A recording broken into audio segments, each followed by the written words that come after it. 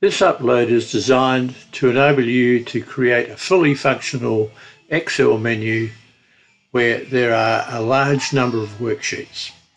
Firstly, make sure the worksheet tabs have been named if not already.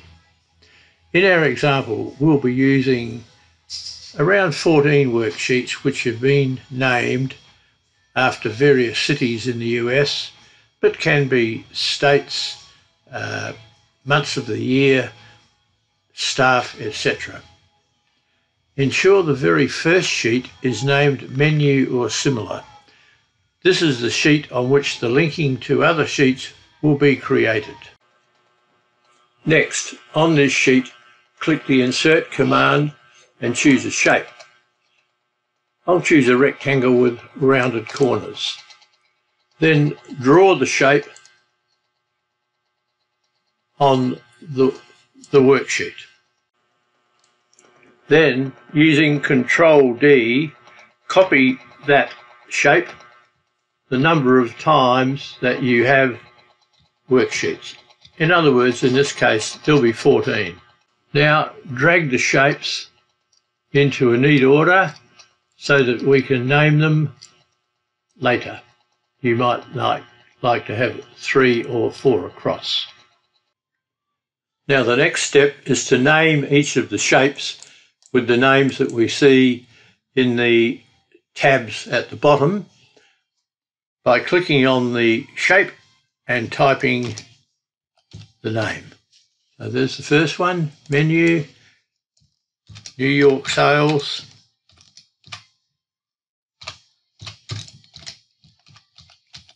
etc. It's now time to create a link between the shapes and the actual tabs in the worksheet. We do this by right-clicking on a shape and go down to Link, click Link, and then place in this document and click on the name of the worksheet that you're working on. So in this case, we'll click Menu, OK. The next one will be New York sales, right-click, link, place in this document, New York sales, click OK, and repeat that procedure for the rest of the sheets. Your ease of use menu is now available. Let's test it. Let's click on Washington sales. And we see that we're taken to that particular tab in the list at the bottom. To go back to the menu, we can click on Menu. However, what I'm going to show you is how to create a small macro which will enable you to go back to the menu with a click on a command. To create a macro, we need to see the Developer tab up here. If you don't see the Developer tab, it's quite simple. Right-click on the ribbon, customize the ribbon, and then over on the right in the main tabs, down here you'll see Developer. Make sure there is a tick in Developer and click OK.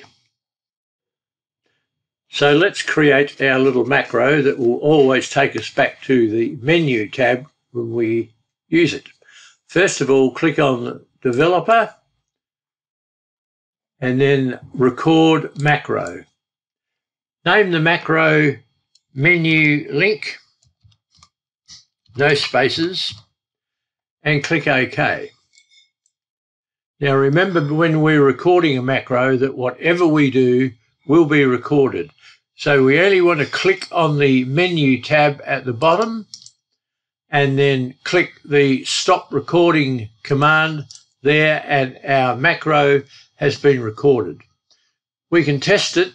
Let's go to, for example, Biloxi sales, and then in the Developer tab, click on the macros and run, and we'll be taken straight back to the Menu tab. So we know that our macro is working fine.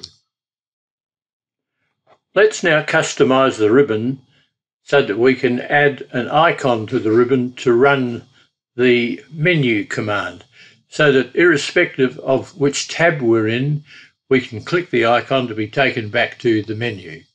Firstly, make sure you click the Home tab, because that's where we want the icon to be, near the Home tab. Then right-click on the ribbon and customize the ribbon. And then down in the main tabs list, click New Tab. Click on New Tab Custom and rename. Let's call it Macros. And OK. Now the new group. We're going to rename this to Menu Link. So let's click an icon, the smiley face for example, doesn't matter which one, and then we'll call this Menu Link. And click OK. Now with the menu link highlighted, go to the drop arrow for popular commands, macros, and you'll see the macro we created earlier, menu link, here. Click on it and choose Add and OK. And now up here in the item list, if you click macros, there is your little menu link icon that you can click to go back to the menu. So let's test it. Let's go to, for example, Atlanta sales. That takes us to that sheet. We can see it here. And we want to go back to the menu. We don't want to click anywhere else, just the icon. So menu link, and we're taken straight back to the menu. Ladies and gentlemen, that completes this upload. Thank you so much for watching. Remember that this can greatly increase the efficiency of your Excel file, where you have lots of worksheet tabs down in the bottom. You don't need to fiddle around by using the arrows here to go backwards and forwards to find the ones that you want. They're all before you.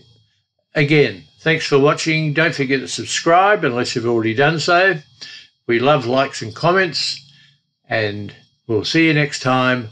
Bye for now.